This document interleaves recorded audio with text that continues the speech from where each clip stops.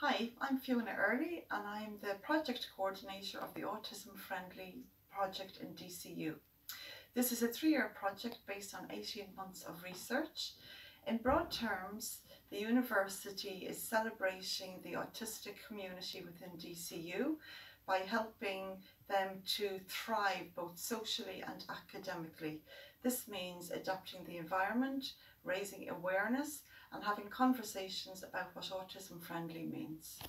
DCU has designated quiet areas. For example, in the Students' Union, the 3rd floor is a quieter area. It has 3 sensory pods like these in the 3 different campuses.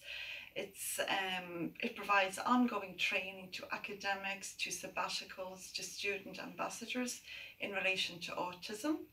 Orientation was live streamed last year and will be live streamed again this year. There'll be quiet areas provided. There will be quieter hours each day during orientation. During clubs and societies, there'll be quiet days as well.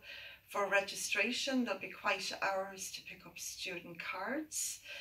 And what has been realised throughout all of this is that everything that has been done to make DCU autism friendly has benefited all students and staff. So it really is about universal design. What age were you diagnosed at, Cathy? I was diagnosed in 2013, so I would have been 6 years ago. Let's see. I'm great at maths, I swear. 15. I found if a light was too bright, it would be at best distracting, and at worst it could get to a stage where if I was stressed and there was light and there was noise, I'd usually get a lot of headaches or migraines.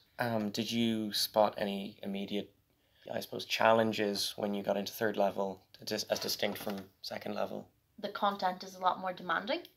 Similar to when I was in my old school, with it being so large, the campus, and there being so many people.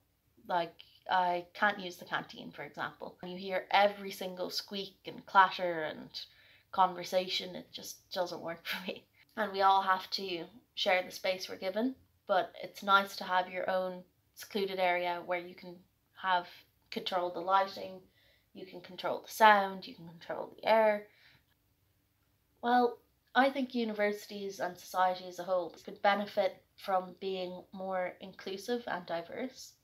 I think that by enabling people to access college education who would otherwise not be able to, they have a deeper level of gratitude and respect for the opportunities. You see, there aren't any studies on specifically how autistic students perform in DCU now that it's autism friendly, because it's at the very early stages of its development. But you see in similar projects which are about including people who would otherwise not be able to go to college, you see with access that they actually thrive, and that 96% of them finish their degrees. And then 93% of those who finish their degrees are in employment within 6 months of leaving. And then I think it's 40-something% love it so much they actually go on to a master's or higher. So it just shows that sometimes people just need a hand up and to be able to get certain supports, and then they will become self-sufficient. You know what I mean?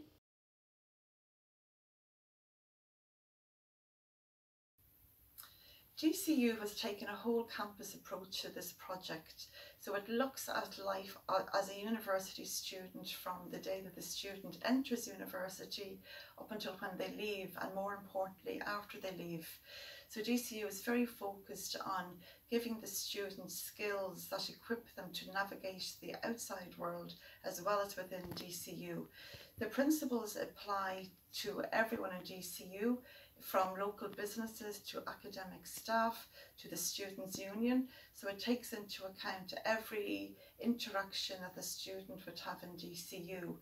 And by taking into account, it means that it raises awareness with people who students socialise with, both inside and outside of DCU.